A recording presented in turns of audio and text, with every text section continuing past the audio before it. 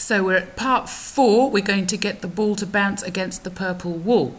We've already got this bit of code here. If touching the red, we're going to turn 180 degrees. I'm going to right click on that, and duplicate it and pop it in there. But instead of touching red, I'm going to now if touch purple. So we've got when clicked, we're going to go to the middle and move 10 steps. If we touch red, we turn 180 degrees.